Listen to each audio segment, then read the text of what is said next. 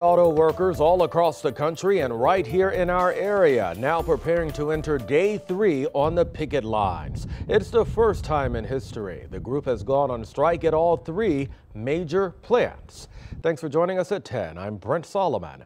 Tonight, thousands of workers in Wentzville are demanding better wages, shorter work weeks, and more benefits. 5 on your side's Diamond Palmer is live in Wentzville for us. She's been following this story since the very beginning.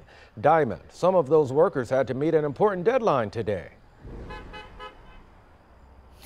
Well, Brent, that is correct. Strikers here tell us that today was the final day to register for strike duties. Now, strike duties will determine strike pay, which is, of course, very important during this time. And strike pay are what these picket people will be receiving throughout this time. And we know from days prior when I was reporting that this is not even half of what they will usually receive.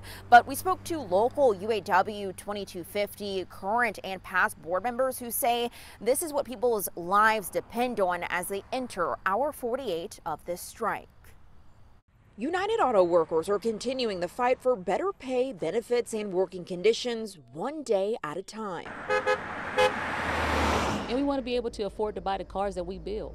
For 20 years, Pamela Mason has done back-breaking work at the GM plant in Wentzville. She serves on UAW's local 2250 board as their financial secretary. Today, her duties look a little different. She's at the local hall registering people for their strike duties.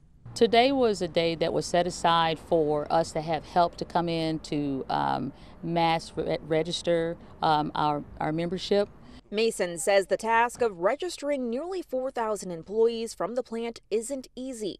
Strikers I talked to off camera said this morning lines were long, but buses kept rolling in this evening.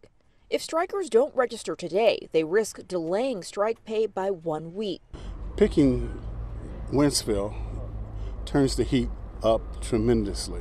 Vandaris Simpson, former UAW Local 2250 president, has 40 years at the GM plant. He says the strike is strategic. Other locations include the Ford plant in Wayne, Michigan, and the Stellantis plant in Toledo, Ohio.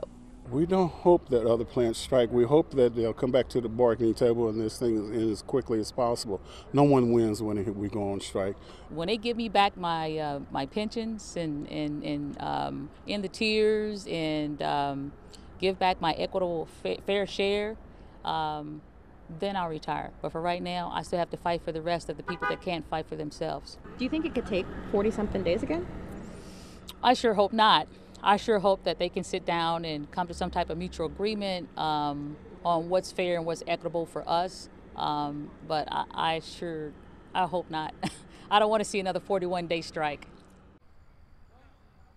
Now, just to put things into perspective for folks at home watching all of this unfold in the several days that we've been reporting this, these people here that you see behind me on the picket lines will be here 24 hours a day and 7 days a week, rain or shine, no matter what this weather is. They are determined to be out here to make sure that they are getting what they deserve. And we want to bring up a statement for you from the UAW International President, Shawn Fain, who is responding to reports that are saying that people will get laid off if they don't strike. He says their plan won't work. The UAW will make sure any worker laid off in the Big Three's latest attack will not go without an income. Will organize 1 day longer than they can and go the distance to win economic and social justice at the Big Three.